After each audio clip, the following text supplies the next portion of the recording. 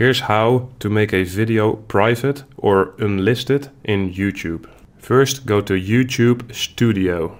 You can get there by clicking on your profile picture and then YouTube Studio. Next, click Content in the sidebar on the left. Now find the video you want to make private or unlist. You can search for a specific video by typing the name here.